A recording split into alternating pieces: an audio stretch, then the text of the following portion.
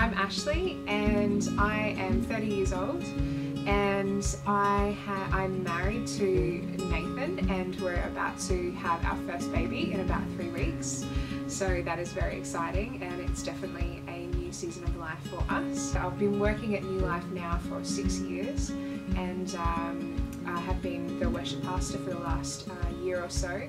So I've had the opportunity to not only pastor a whole team of people, but also lead worship and build our culture as a community here at New Life.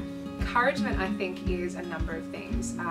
For me, it's the act of being able to identify and see in somebody a gifting or a potential that they yet can't see for themselves, and so being able to paint a picture of a future that they're yet to enter into, and then be able to watch them walk out that calling. So that's a bit of a long-term hope for encouragement, I think, is to paint a picture of something that somebody can't yet see about themselves in a really positive light.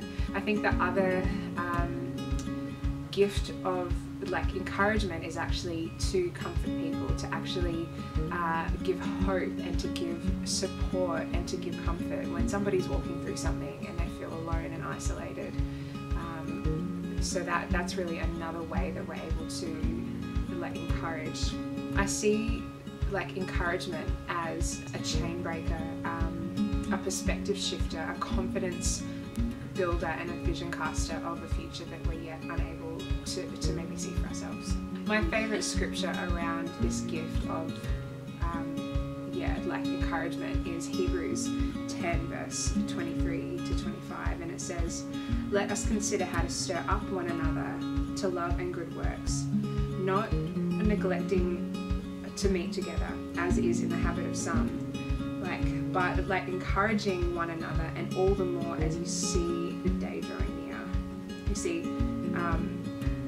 this life is not easy. From the moment we're born up until our last day, there are mountains and valleys, and there are absolutely going to be things that we're going to walk through. And so I think God has given us this gift of the church, of His community, to actually edify and to build up one another. And I think in some ways it's so countercultural to the society that we live in at the moment, where we find that it's much easier to tear one another down instead of build one another up. And one of the ways that I like to see encouragement used is that when someone is winning, when someone is doing something well for the kingdom, then we all win. We're all on the same team, fighting for the same win, that people might come to know the hope that we have in Christ. And so when I actually see someone doing something well, I want to actually celebrate and honour that, and see that as an opportunity that we get to build up the kingdom of God. God has given us community, the church, to actually build up one another. In 1 Thessalonians 5, it says, "We build one another up, that the kingdom of God may be built, and ultimately that people may come to know the love of God." And so ultimately I think that's why encouragement is so important. In scripture we actually see opportunities that God uses to actually stir and spur on and draw out the very best of His people through encouragement.